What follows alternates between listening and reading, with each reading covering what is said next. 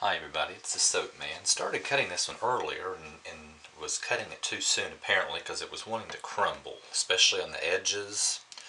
So I just now cut a piece and it seems to be okay. This one turned out much nicer. Nice clean line there across the top, which is what I was hoping for. So let's go ahead and get this cut. I've got just a little bit of a gel ring. But the one that I cut last night that crumbled, that dried out, so it disappeared. So I think this is going to be a really nice one.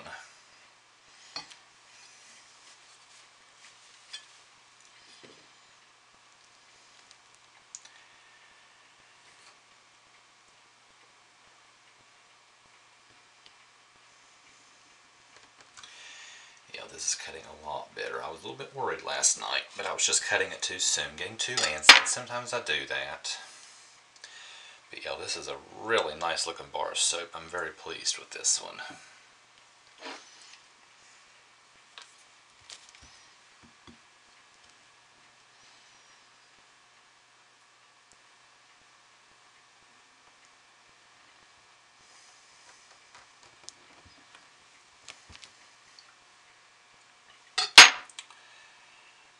I really like the definition in the confetti.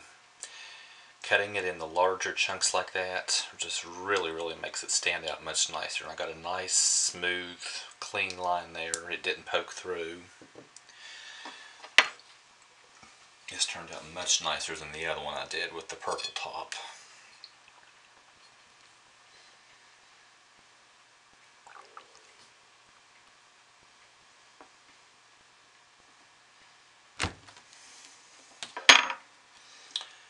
Although I do have some air bubbles in this one, but hey, you know, what am I going to do?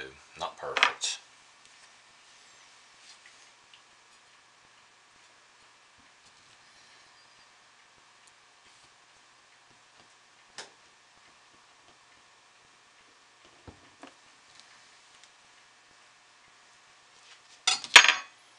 Yeah, I've got a little bit of a gel ring there in the center, but the ones that I cut last night, that disappeared as it set up overnight.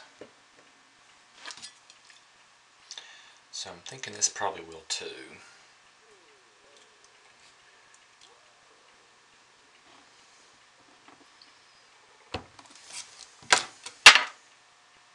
Yeah, this is so nice looking. I like this so much better.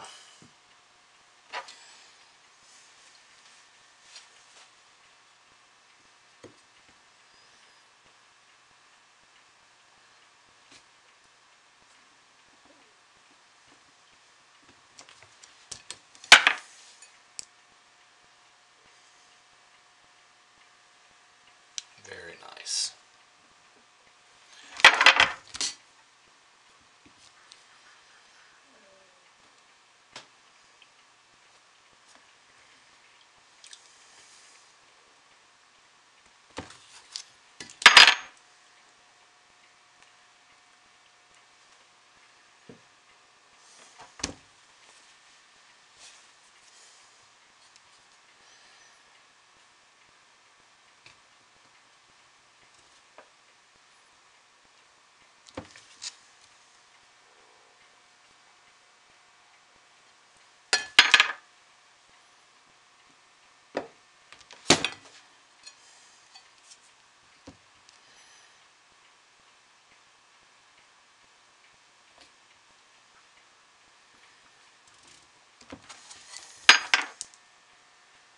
Beautiful.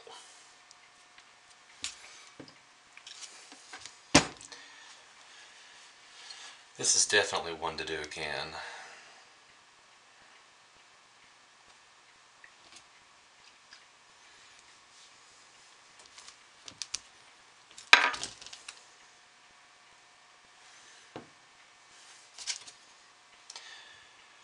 What I may do is like take a couple of those bars that messed up and just take like a bar from each one that I do from here on, a different color, and keep it to do this just so I'll have various colors and shave them down, because this is definitely one to repeat. I think the next one I try I have not done the column swirl, and I've been wanting to. And although I don't have a square mold, let me show you, I found something here that I think will work. And this will be a small scale. I just found a plastic tray here that has a nice square lines on it, so I'm going to try that on a smaller scale. And my recipe usually works pretty well when I want it to, when I want to keep it thin. As long as I let it cool down and don't blend it too much, my recipe generally works pretty well, even when I want to keep a thin trace. But also, if that works and I want to do it on a larger scale, I haven't used it here yet. I have Brambleberry's pre-mixed oils. They call it a quick mix, and this is one. See, I forgot what they call this. Well, let's see, what is this called? Swirl Recipe Quick Mix from Brambleberry, but it has oils in it that are designed to stay very slowly moving, so they don't trace quickly. So if it works, I'll probably try on a larger scale using that oil, because I bought that specifically for that. So that's kind of one of the things I'm planning on working on next. If you watched me yesterday, I told you that the church yesterday asked me if I would do a large batch, about 160 bars, and I said I would. And I've got to do it this week because they want it by the end of July, so I've got to get it done this week, this last week of June, so they'll have ample time to cool. So I'll probably end up using some of the same recipes that I've done recently, same designs I've done recently, so I'm probably not going to record them unless I do something different.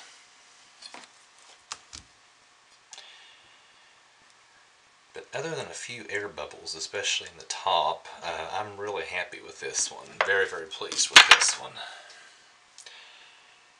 And I didn't let it go through gel phase. I put it in the refrigerator because the one I did before, the top had some glycerin rivers in it. And this orange was so bright and so vivid that it really did not need to go through gel phase to look good.